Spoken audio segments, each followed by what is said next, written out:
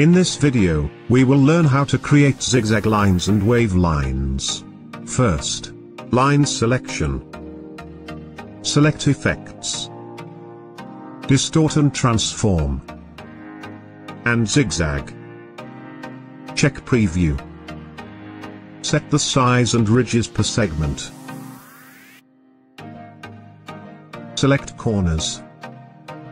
And OK. Now we will create the wave line in the same way.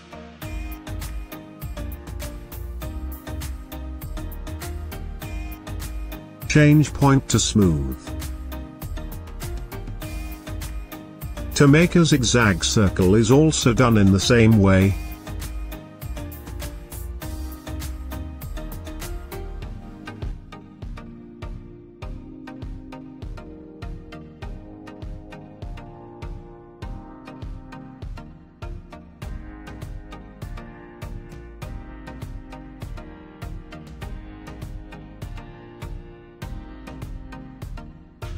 Finished.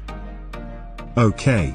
If you like this video, don't forget to click like, so YouTube will recommend this video to other friends. Don't forget to subscribe and turn on the bell to get the latest video updates from this channel. Thank you.